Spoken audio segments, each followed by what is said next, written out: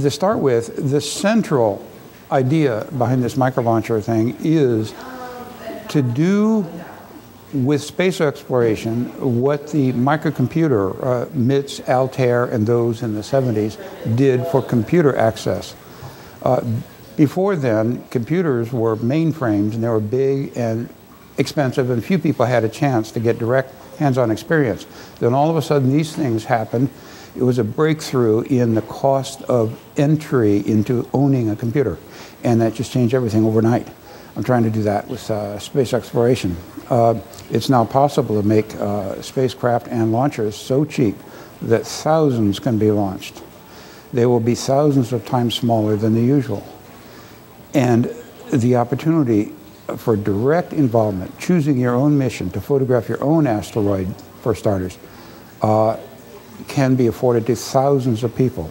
And then there should, as it was with computers, be a community of people who exchange ideas and meet and socialize and form little companies, and hopefully a parallel experience will happen. But we are still in the mainframe era of space exploration. Goddard invented the rocket in 1920, the liquid rocket in 1926, and he was working on it through the late 30s. But then along came World War II, and that just kind of swallowed up everything he was doing. The Rockefeller Foundation pulled the funding for the duration of the war, and it never got resumed.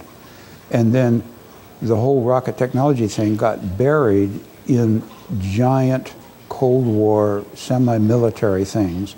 And NASA and the Apollo program is a battle of the Cold War, which we won. But it's never recovered from that. It's still giant and remote and expensive and infrequent. And ordinary people don't have much chance to participate directly. And here I'm trying to create conditions in which it's possible. Technology, it's easy. The parts are available. Cameras are now the size of a pea, literally. If you take the camera out of a cell phone, they're literally smaller than a pea and inexpensive, and nowadays damn good pictures. Better than what NASA started out with in the earlier Mariner flights to Mars. The pictures will be better. So the first mission might be to plot a course to sail past this or that near-Earth asteroids, new ones coming by just about every day, and photograph them and then play back the pictures and send them back to Earth over the next several weeks or months after the encounter, because you can't send them back very rapidly.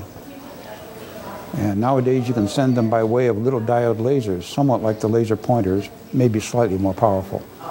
And you don't have to have giant radio dishes like the space network.